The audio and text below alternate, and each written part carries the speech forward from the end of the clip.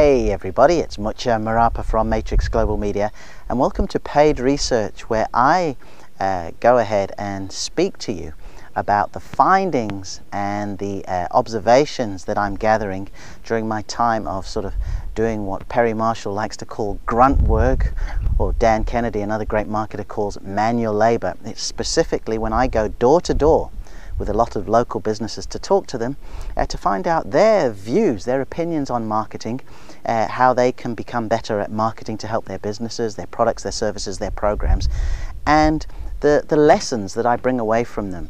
Now, over the last month or so, one thing that has become very evident when I'm speaking to particularly the local businesses is this line they come up with, particularly when it comes to social media, where they say, my cousin's dealing with it, or I just have a good friend of mine who knows all about Facebook, so they're doing it for me.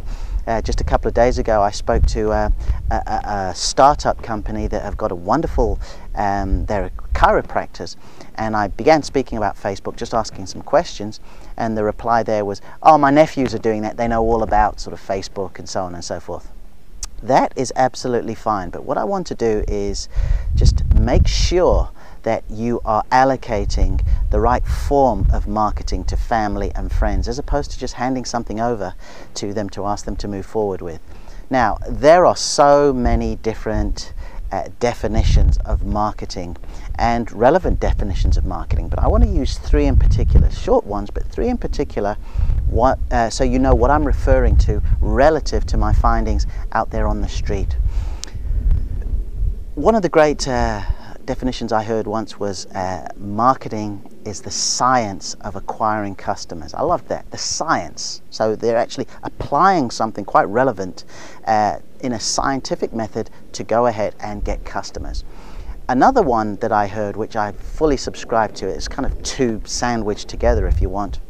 One was, it is how you package your information. Okay, so let me say that again. Marketing is how you package your information, all right? And then as an add-on to that, it was also the communication method that you use, all right? So we're saying it's the science of acquiring customers, it's how you package your information, and it's the communication method you use. Now, with those 3 points, it's vitally important that you realize that in order to do marketing really specific and effectively, is the thing that you are communicating are results, outcomes, solutions, benefits. Okay, so when you're talking about marketing your products, your services, your programs, yourself, it's all got to be relative to the relief that you are able to give somebody, the outcomes you're able to provide, the solutions that you solve, the benefits that you offer. That is so, so important. So if we go back full circle then, I struggle at times with the concept that somebody in a local business is then going to outsource the communication of the solutions you provide to a family member or a friend. Now, don't get me wrong. Family and friends often have your best interests at heart. I get that. That's fantastic. Conversely, some marketers will say that family and friends can at times be the most sort of disruptive influences, because they've got your personal interests at heart, and they say, well, you know, maybe you should be doing this, or even worse, to some entrepreneurs, maybe you should be doing something else. But that's another conversation for another time. But what I am saying is that if you had a legal issue, a legal problem that needed to be addressed, or heaven forbid, let's say you had something medical going on, there was something wrong with you, you just weren't feeling good, you wouldn't go to your family or friend, would you? And of course, you know, we're going to have some wise person out there who's going to say, well, you will if they're a lawyer, or if they're, but you know what I mean. You are not going to go for something that is really, really significant and important and just go to a family member or a friend and say, oh, you know what, my shoulder's really giving me grief, or, you know, my neck hasn't felt right for a while now. What do you think? Now, they might be able to say, well, look, you're walking around like this, or yeah, you're right, you're not lifting something up. But they would say, go and see a specialist. Likewise, with something legal, right, you're going to sit down, and the first thing that's going to happen is they're going to say, well, you probably need to get legal advice on that. Why? Because they feel that there is somebody else more qualified to help them with such a specific and important matter. And I want you to have that same mindset for your marketing. If you get your family and friends to help you with your marketing, get them to help you with the fulfillment side of it, i.e. if you need to post some things, or if you need to put something up or change something, or do so on and so forth, right? Or if you want them to be champions of your marketing, no problem, but make sure that they are learning from someone. Make sure they've got a blueprint from which they can follow, because I fear that the more local businesses I speak to where someone says, oh look, I just let my kids get on with that, or yeah, they've set up a Facebook page for me, or they're doing Twitter for me, or you know, they're the ones putting together my brochures, if you like, for want of a better word, or they're the ones that proof to make sure I've made no mistakes on it. Make sure that they've got a blueprint to go by.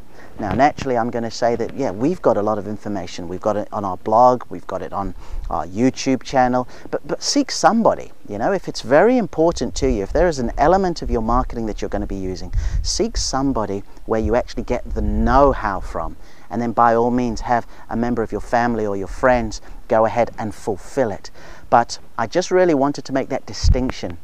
Unless your family or unless your friends really can break down the science of acquiring a customer, or the way that you package your information, or the method you put together in order to communicate the outcomes, the solutions, the results, the relief, the benefits of what your product, service or program does, then you really need to look elsewhere to get your marketing delivered. And you've got to start regarding marketing as important, you know, relatively speaking, as to your health and to the legal aspects that you've got. And it's kind of like with your accounts, you know, your books.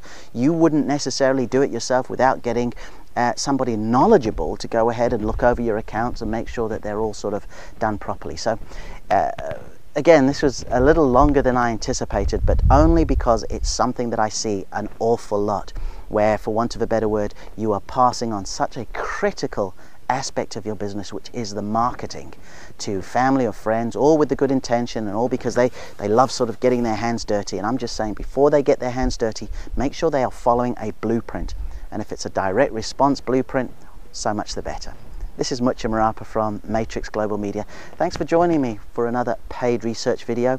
And as always, post your comments. Let me know what you think about this, and look forward to speaking to you again very, very soon.